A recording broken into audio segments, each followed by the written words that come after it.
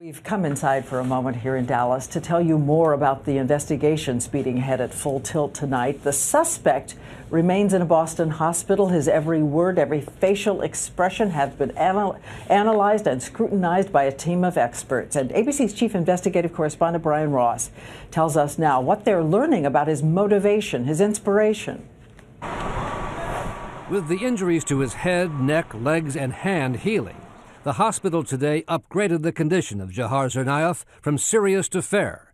So far, the only word he has spoken is a grunted no.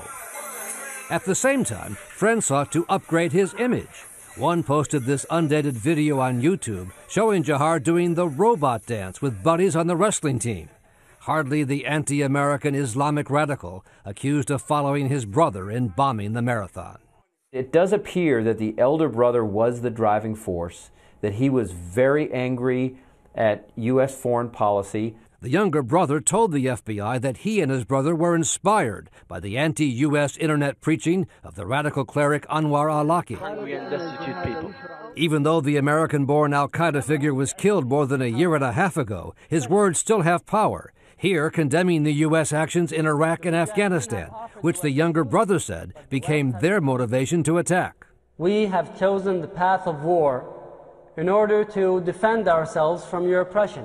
The elder brother Tamerlan had another favorite speaker, a Chechen rebel leader whose video Tamerlan posted online.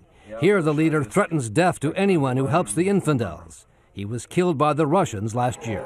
And it was on the internet, Dzhokhar told FBI agents, that they learned how to make a bomb with a pressure cooker, all found in an al-Qaeda online magazine called Inspire. This suggests that people appear to be getting smarter about building easily manufactured bombs and then targeting sites in the United States. It is your statement. Repeat that. In Russia today, the mother of the brother Tsarnaev, who first encouraged her older son to follow Islam, was defiant in claiming their innocence. My son just was Muslim.